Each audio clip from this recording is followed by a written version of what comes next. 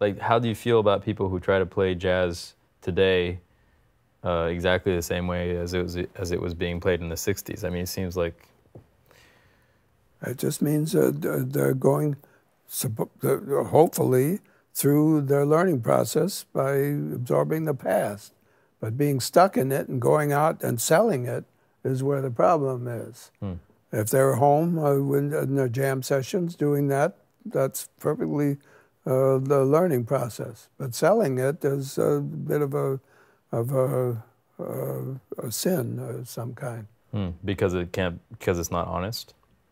Yeah, it's just they're students, and they shouldn't be selling it as though they made it up or something like that. Right. Tristano said something about people, everybody played like Charlie Parker. He said they should, you know, like pay for that privilege somehow, contribute or something.